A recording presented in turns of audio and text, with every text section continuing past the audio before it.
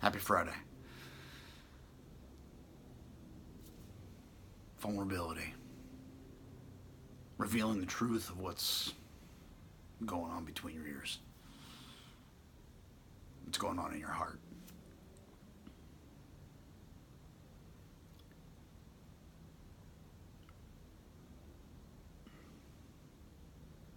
Certainly not always comfortable.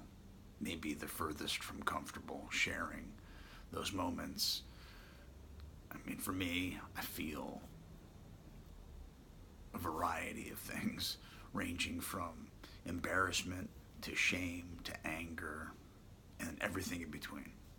Jealousy, rage, whatever.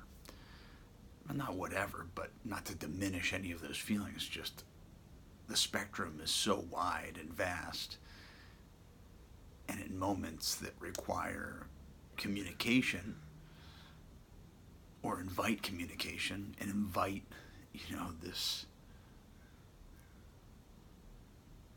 process to share one's feelings, or, and connected to circumstances that involve more than one person. It's so challenging. And in the past, there was times where I would run from those feelings and shut it down and not want to share them and just brood and scorn and, expect others to understand without communicating what's actually going on in my head and my heart. I don't want to do that anymore. And it doesn't mean without the desire to want to hold that in, doesn't make it any easier to communicate that I am feeling, that which I'm feeling, getting focused on the causes and conditions of those feelings and where, my ego starts and ends, and self-esteem and security and all those things. I'm grateful that I have a desire to go there. Doesn't make it any easier. I'm grateful that I have people in my life that I can discuss that with, but it doesn't make it any easier.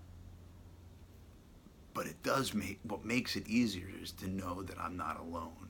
What makes it easier is to know that I have people that I can spread out those feelings and unpack them, which is very accurate, but I still have a dislike of the analogy, but it's an amazing analogy.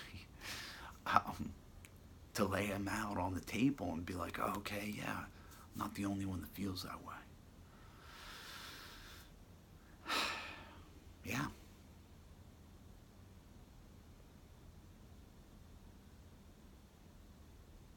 Grateful. Happy Friday. Big light. Much love. Peace.